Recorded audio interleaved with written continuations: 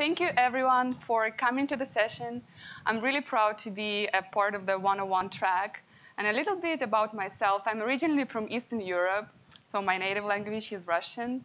And coming to the United States, definitely I had to learn English. And what is interesting, the transition for me from being a Java developer to being a Golan developer was pretty similar. So I had to learn different language. I had to understand the concepts. And it was a pretty fun journey. And I would like to know a little bit more about you. Like, how many of you use Kubernetes in any way, as a user, as a developer? All right, great. How many of you write tools for Kubernetes? All right. How many of you use Go? Oh, I really like the diversity. All right, so this session is going to be about using Kubernetes API from Go. First, let's talk about why we all love Kubernetes. As a user, you probably appreciate the feature set. There's so many things that you can use from Kubernetes for the workloads, for the node management. And if you're a big company, you appreciate the Kubernetes ability to handle the big workloads and its performance. And if you're a Kubernetes contributor, you definitely appreciate the community, which is very friendly, very approachable, very helpful. But the one thing that I wanted to focus on is Kubernetes extensibility. So that's what actually very useful from the developer standpoint. You can extend Kubernetes in so many ways. You can develop your own APIs if it suits your use case. You can use custom resource definitions. We're going to talk more about it on the next slide. And that extensibility, that's what actually makes Kubernetes a platform. So what platform means that there's a core feature set, and this pretty much set, and it can be extended by the third parties without actually disrupting the main code base. So you don't have to, if you need something extra, you don't have to go and modify the Kubernetes repo. You can write it and push it to your own repo. You can deploy it and use it. Even the APIs can be plugged. And this new API that you plug in can be used from the kube control. And then you can write your own custom controllers if you want to control your own resources. And that's what makes the Kubernetes ecosystem. All the tools on the slide, I was too lazy to put them all, but there's like a bunch of them. They're what extend Kubernetes. Those are basically the custom controllers. So they extend the login functionality. They provide you the DNS, the service mesh, the monitoring.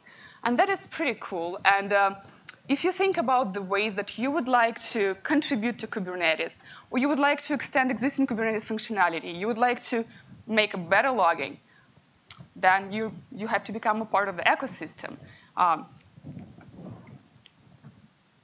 And there are several ways to extend Kubernetes. Like on this slide, I've listed all the main Kubernetes components, which are like the controller, the API server, the scheduler, and then on the worker, there's a kubelet and there's a kube proxy.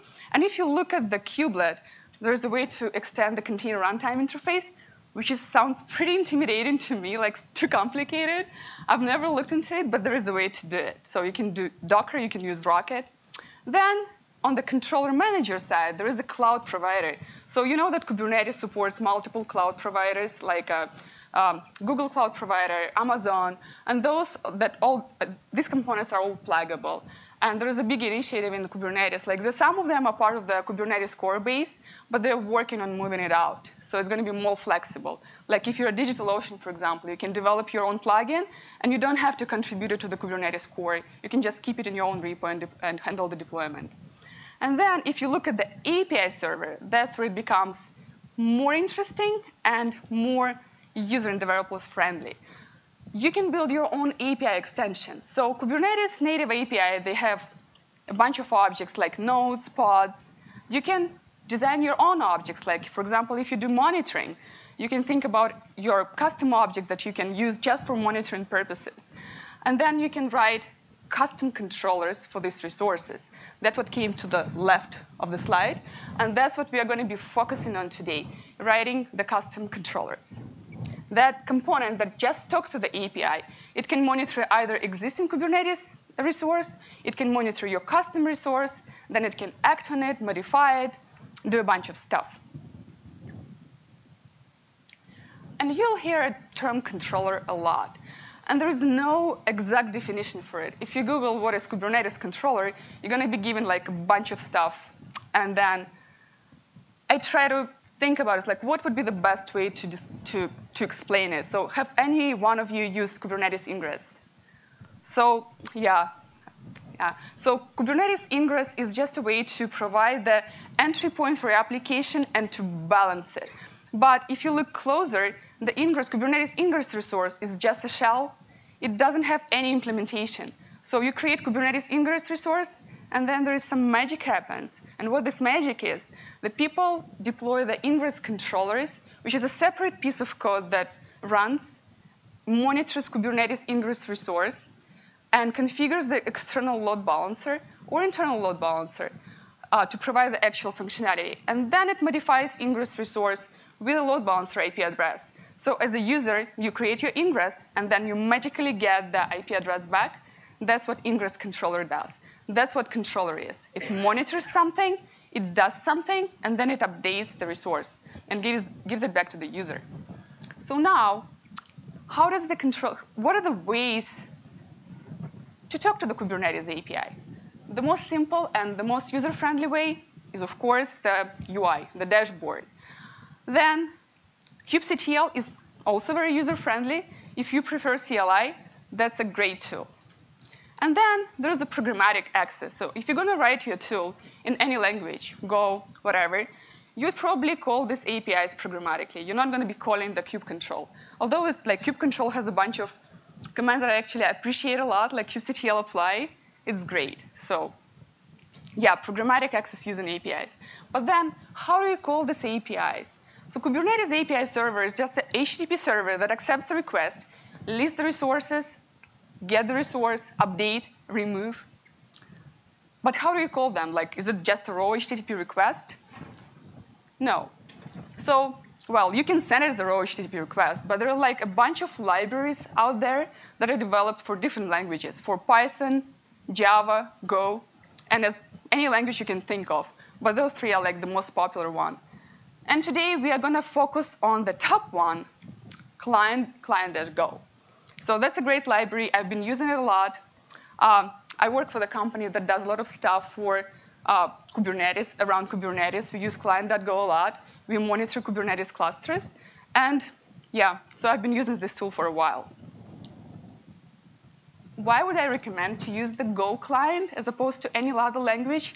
So Kubernetes is written in Go. And I always find it's better to develop the client in the language in which the main component is written, because like it implies the faster update.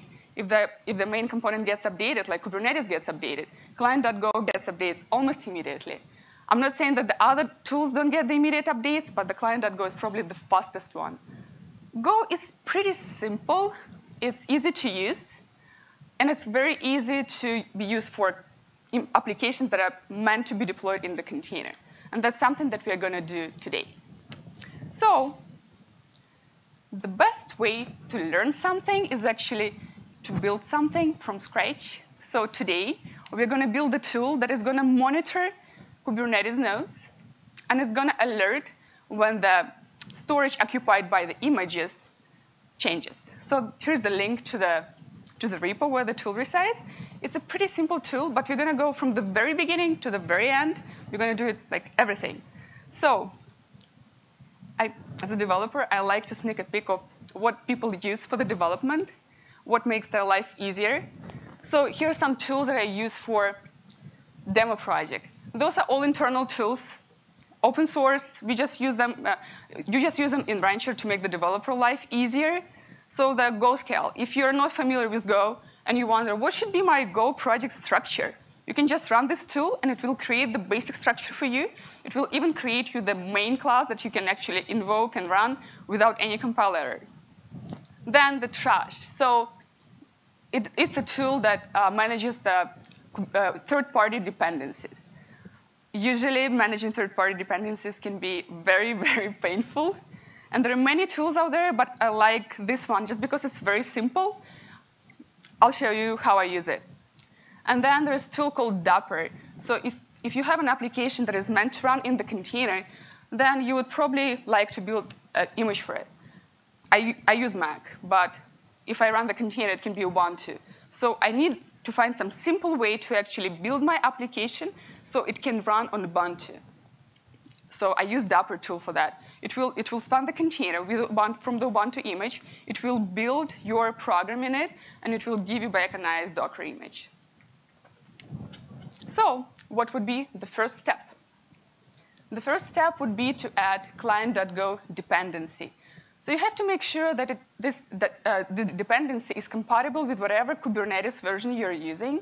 So I'm currently using and for this demo, I'm using I think it's 4.0. So it works pretty well with Kubernetes 1.7 and 1.8. But I think there is a newer version of client.go. It shouldn't be any different. So what you do, you just add this to the file, vendor.conf, and then you just run the trash command, the tool that I've shared earlier.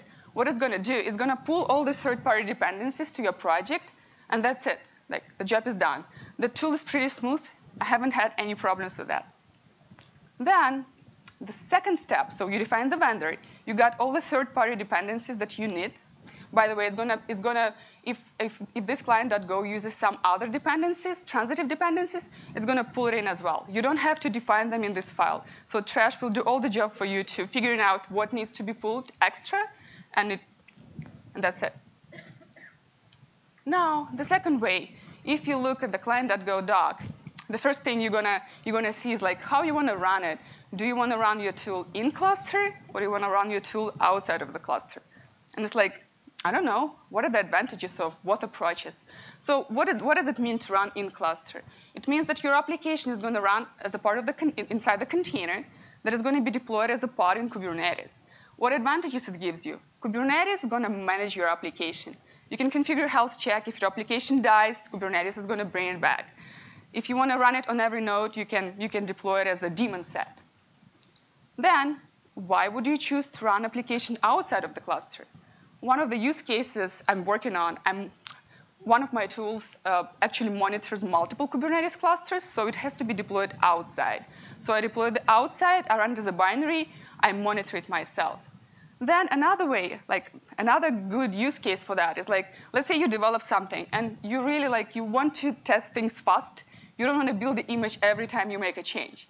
So you just run it as a binary. You just build, run it as a binary, and then at the end, you can choose, all right, at the end, my application is perfect. I'm going to deploy it in cluster. I'm going to use the first approach. For testing, I'm going to use the second approach. All right, demo time. I'm switching to my IDE. I'm using Visual Studio Code for Go development. Is the size all good? Should I make it bigger? It's great. And before we move on to the IDE fun part, any questions about the previous slides? No? All right, let's move on. Let's start from the top. So in Go, here are all the imports. It's all the third-party packages that I'm using in my tool. And this one is my favorite one. That's a CLI.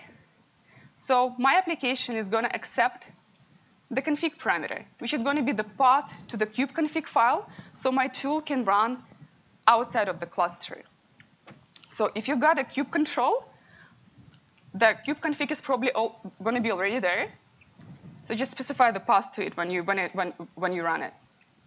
Then, once you get this config, it's time to get the client. Oh, sorry, why am I switching back? Here we go.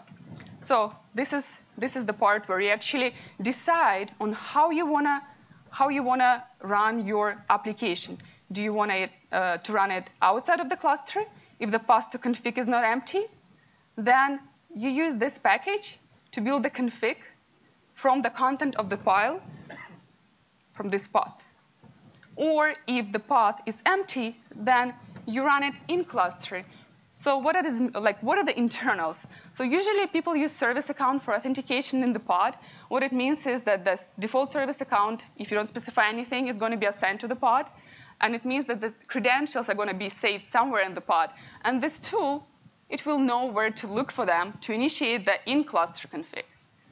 Once the config is created, that's where you call Kubernetes, which is a client.go package, to create a new client for the config. So we've got the client, and this client will help to make the request to the Kubernetes API server. Now, before actually starting implementing something, when I work with a new package, I just test basic functions. And what are the basic functions for the HTTP server is CRUD, basic CRUD, create, remove, create, read, update, and delete. So let's move to this.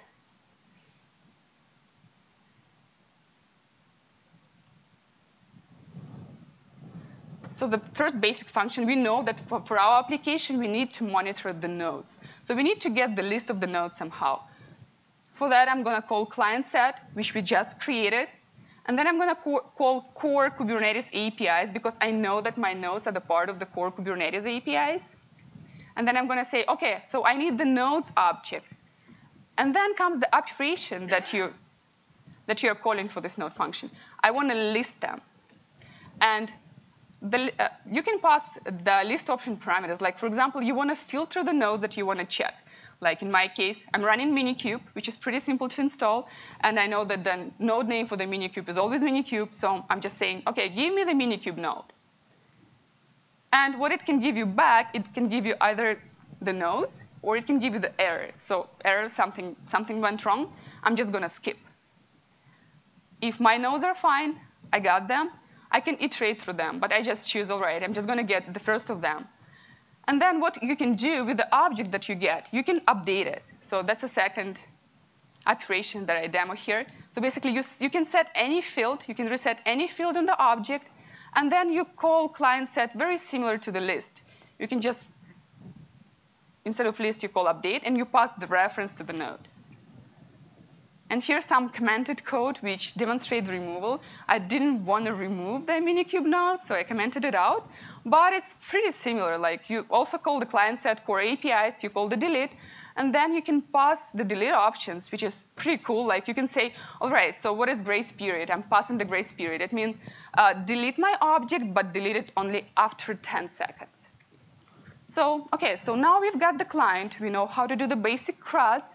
Now it's time to think about is like, how are we going to implement our node polling? So yeah, and I usually start simple. I don't think about like complicated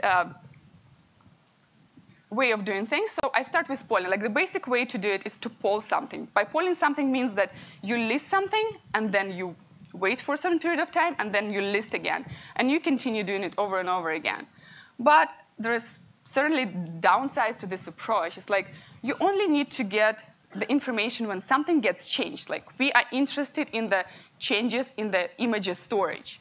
And what I would like to have ideally, I would like to get the notification when something gets changed for the node. So I want to watch for the changes, and I want to be notified. And on this notification, I'll decide of what I'm going to do. So that's where the informers come. And now, what is the informer? Informer, it's a very nice way of watching for the resource and actually passing the callback function, which can be called when the resource is modified. So here is an example. Here we are calling the cache package, which is a part of the client.go. Here we go. And then we say, OK, give me the informer. And what we are passing to the informer, we are passing several things. So first of all, we are passing on the instructions of how we want our resource to be listed and how we want our resource to be watched. So we are passing the list watch function. So we want to get the nodes. And, well, nodes is not namespace, so we just say namespace all. And we want to get all the fields. So we are passing the watch list. And then we are passing the object that we want to get. So we want to get the API node. And then we are passing our callback functions. And we are passing the callback functions to handle the add and the remove. We don't add and update. We don't care about the remove, because we know what, once the node is gone, we no longer care about the image storage capacity. So I'm just saying, OK, call these functions whenever the node gets added and whenever the node gets updated. And there's one more parameter that you can pass in, which is a resync period. So what is a resync period? Sometimes, well, there are no perfect things in the world, and sometimes the list or watch can break. It would be nice to have some backup mechanism, which will be called periodically. Like what I'm saying here, like every 30 seconds, even if nothing happens to the nodes, please give me them back so I can do something. So even when the watch function fails by some reason, I'm still backed up by this periodic polling. So I made it a bit extreme, like 30 seconds. You can do it 5 minutes or anything you like. Then, so you're passing all these parameters. What are you getting back? So you're getting back the controller that you have that is going to actually do the watches, and you're getting back something else very nice. The store. What is store? This is cache. So you're getting back the cache, which will be for sure updated to the latest objects. So your tool, if it's needed, you don't have to call the Kubernetes APIs directly. You can just retrieve the objects from the cache, and that will actually reduce the memory footprint. So once you get this controller back, you have to start it to make it watch for something. And then you're going to be notified on the changes happening to your nodes. Now, there is an informer, and there is something called shared informer. So what is the difference? Where do you use one and where do you use another? So you can see that in the informer, you can define one function per every operations. Like you define one callback per add, one callback for update, and you get the cache back and the controller. Shared informer allows you to actually add more than one callback for the function. And it gives you back the shared cache as well. So let's say your application consists of multiple parts, and there are multiple. Actually, here, as an example, I gave just the same function, but it's usually the different function, like different callback. So different callback are interested in the node information, and ideally, they would like to share the same cache, so to reduce the memory footprint. That's where I would use the shared informer. All right, and that before we move on, I wanted to share the way of accessing the cache that we got back from the informer. So here's an example. As our cache stores the node objects, there is a way to retrieve it by the name, which is going to be the cache key. And you get back the node. And you can do whatever you like with that. So what we did, we created the config, we created the client, we decided on the most optimal way of how to actually watch for the node changes. And well, now it is time to actually run the application. So here's my Go project. It's called kubecon. And the first command I'm going to do, I'm going to run go build just to make sure it compiles.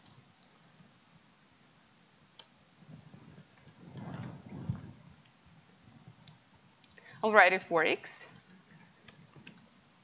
And just to share the structure of the directory, it has some, so this is just one class, main.go. This is a binary that I've just created. And this is a vendor folder that we previously populated with trash. So we can look at it. What is this directory structure? What is this third-party folder structure? It has a bunch of stuff in it. And if you look at the kubernetes.io, that's where our client.go is. All right, so we've built it now. We run it. How do we run it? Here we go. So you run as a kubecon, and then you're passing the config to your kubeconfig, and then it starts doing its job. But no changes yet. So the very first change that you see, OK, something got changed for my node, but it's only because it's reading it for the very first time from the cache. Once it's read, there are no changes. So we have to trigger the changes somehow. I want input to be changed. OK. So what I'm going to do, I'm actually going to deploy something using the image that is not on the Minikube node yet, just to increase the size occupied by the images. So I have this. All right, so it's just a simple deployment. It's going to deploy Ubuntu 18.04.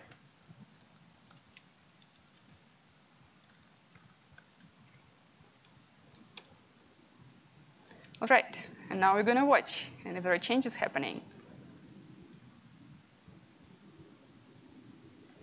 Please. Please. No.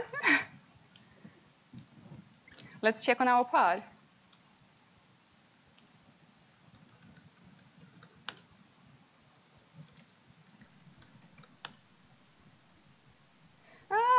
All right, so anyone, give me any image, like any of your favorite images that I can pull and use. Don't say Nginx because it already has Nginx. BusyBox, all right.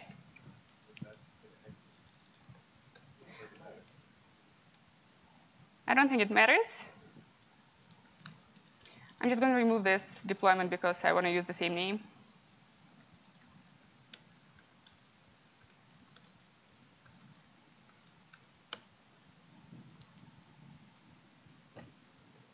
All right.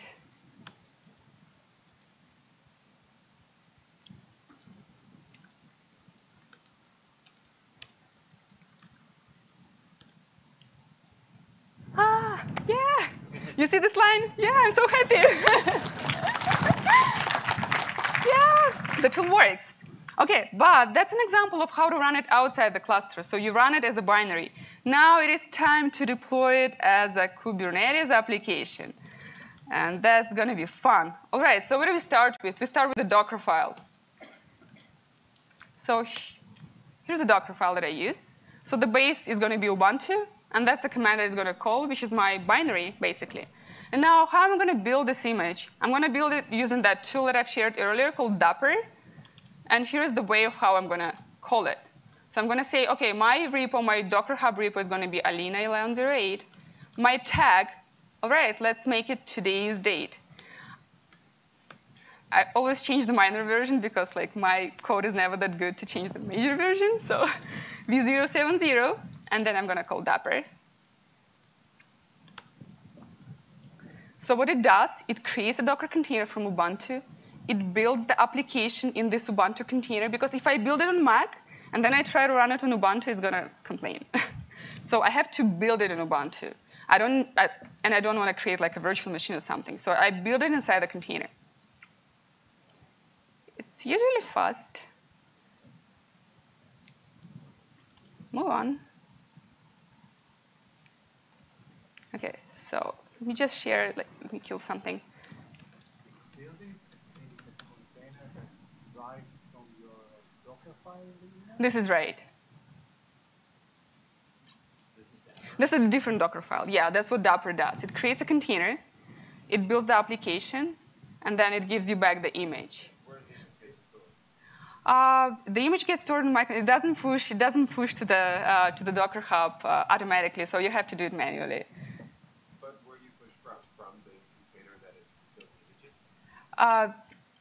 What's the output from this? The output is it just gives the image. So here you see, it built the image kubecon v070. So, and it's on my machine. So now I have to push it to the Docker Hub. Oh, OK. So it's not running this inside of Kubernetes? No, it's on my machine. All right, so I've built this image. And I'm going to push it. And now, to deploy it on Kubernetes, we have to define the YAML file again. Let me remove the...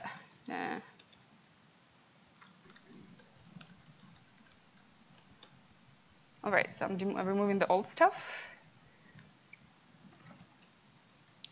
Let's look at the YAML definition for the tool. So it's simple. It's just, OK, so we just have to change the image to the one that we've just built. And that's the name, the kubecon demo, image pool policy always. OK, I think I've typed it.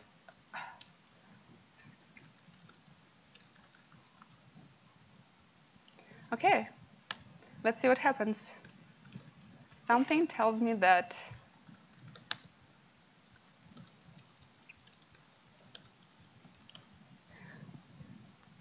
OK, so one is terminating. That's the one that we just killed. And this one is container creating. That's the one that is a new one that's probably still pulling the image. Oh. OK, so this is the one. I'm gonna look at the logs for this container. It doesn't like something. Let's look at what it doesn't like. So looks like some permissions are set, which is a RBAC. I have RBAC enabled in my Minikube. So it means that by default, nobody can just run their tools and execute any random API calls. I have to grant the permissions to the tool to actually do something. So let's kill this bad guy.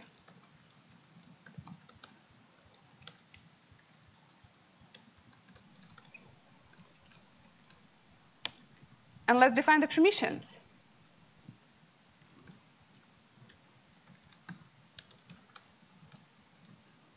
All right, so what are we going to do? We're going to create a cluster role, which is going to allow to operate on the node's object, and it's going to allow to get, watch, list, and update. So all the calls that we use in the tool. And then we're going to create a service account that can be later on assigned to our application. And we're going to call it KubeCon. I already have it deployed, I think. So I'm just going to call apply to the right stuff. All right. And now we're going to deploy the proper application. Let's look at it. So the only one difference from the previous YAML file is here you have the service account name, which is a KubeCon, and the same typo. OK.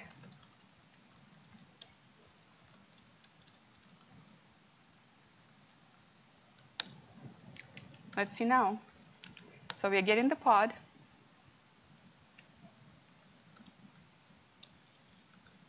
And we're going to see the logs. Looking better now. Cool. So now our application runs as a Kubernetes pod. And, well, I'm done. Thank you.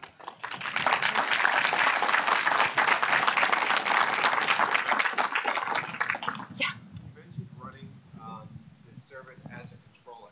Yes. Is that distinct from just running it as a pod? No difference. It's just another definition. And I usually OK, when I see a new definition, I think it's a new thing. But it's usually the same thing, just explained differently. So controller is something that just does this custom stuff outside of the Kubernetes. So it can be deployed as a regular pod. It can be deployed as a deployment, anything. I see. I thought that writing a custom controller had something to do with the API server, other than just using existing. You can do a bunch of stuff. Like you can extend the Kubernetes APIs, but what if you just monitor the Kubernetes resources similar to the way like I do? What if you just want to, yeah? Any pod that's interacting with the API server that's physically, OK. Well, if it does some useful thing, you can call it a controller, yeah. Any more questions? Statically compiling it? Yes. Why are you using the Ubuntu image instead of Scratch or So usually I use Alpine, actually. But this tool that I've shared earlier, the GoScale, that actually creates the basic structure, it uses Ubuntu. I'm not sure why. Alpine is my favorite one because it's so tiny. And just for this, you don't need Ubuntu. You don't need Ubuntu for this kind of functionality. To expand on the discussion about the controller, Yeah. is the controller responsible for creating pod resources or creating some other resources? It can be anything. It can be monitoring the resource. It's basically bringing the resource from the actual state to the desired state. That's how they put it. And that's how, like I explained it for the ingress controller. Like ingress, what is the desired state of the ingress? Just give me the access to the load balancer. And what is the actual state? Like when the user creates ingress, he just says, OK, so what I want to do, I want to balance between service A and service B. My desired state, I want to get a load balancer IP address. And the ingress controller will actually populate this ingress with the IP address of the load balancer that it's going to create somewhere.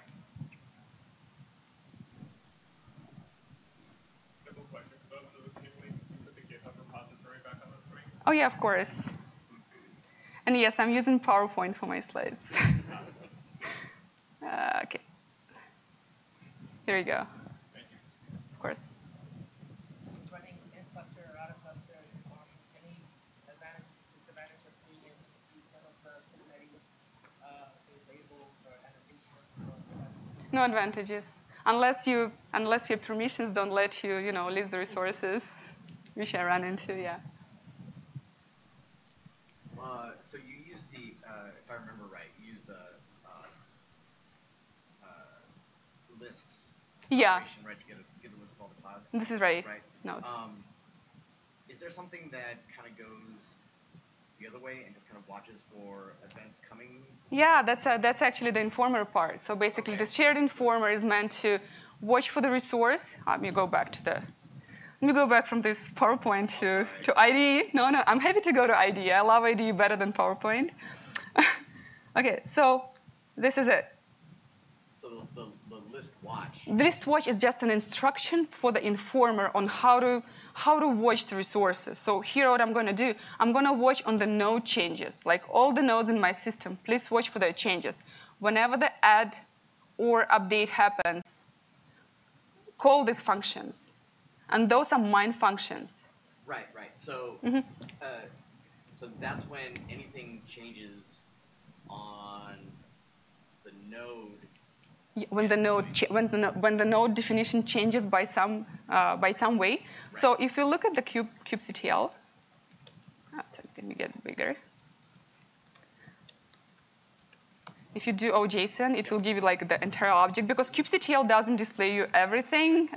So you look at the JSON output, and what you see here, you actually see all the images. Looking for the images, right? Oh, there's so many, yeah. So it gives you the list of the images with their names and the respective sizes. So, and yeah, if node object gets changed, it doesn't mean that the image gets changed, but we are making our best effort here. So. And so theoretically, you could change that thing that resource that it watches from API nodes like API pod. You can watch any resource.